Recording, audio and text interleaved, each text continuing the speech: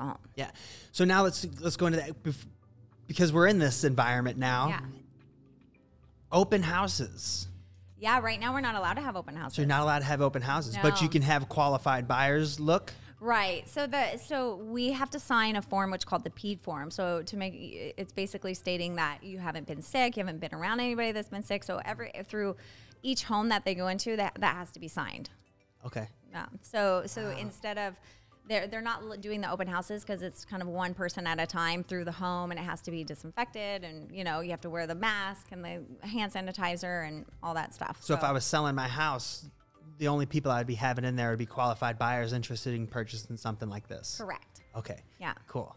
Mm-hmm. Nice. Wow. Yeah, it's crazy how things change. It so really quick. is. It is. I mean, hopefully open houses will come, they'll come back once everything kind of gets under wrapped, but Yeah. wow.